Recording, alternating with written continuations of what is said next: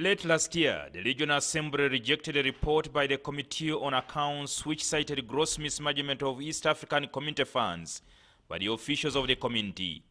The committee was then directed to revisit the report, naming and shaming the alleged corrupt officials.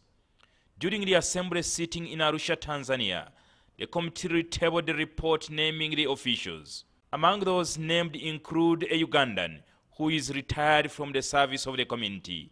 Council should institute disciplinary action for negligence of duty to the following officers: the former Deputy Secretary General. Earlier, the lawmakers expressed mixed feelings as to whether the chairperson of the committee should directly name the alleged officials accused of gross mismanagement of funds. And it might bring some issues even with the members who will be affected, their families. They might even go to court. And in my view, if they didn't have an opportunity for hearing, then we don't mention the names. But if they had an opportunity, I think we go by the resolution. Uganda's representatives Mary Mojenyi and Dennis Namara backed the move to name and shame those accused of stealing and mismanaging EAC funds. I think that it is important for us to set a precedent. I mean, the concern is, how do we make sure that people fear to do wrong things? That because the other report was toothless, it was not biting.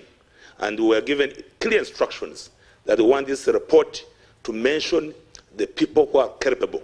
So we followed the EALA Powers and Privileges Act.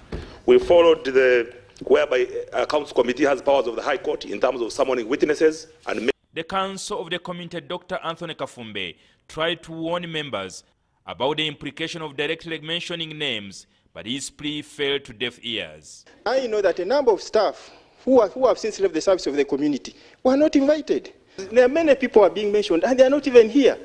Then suddenly they will hear they are responsible for things which they are not even responsible for. So I think we should avoid mentioning names because it offends what we already have as protection for Clarification. Staff. And I wouldn't want to contemplate what will happen once you pursue this unprecedented move.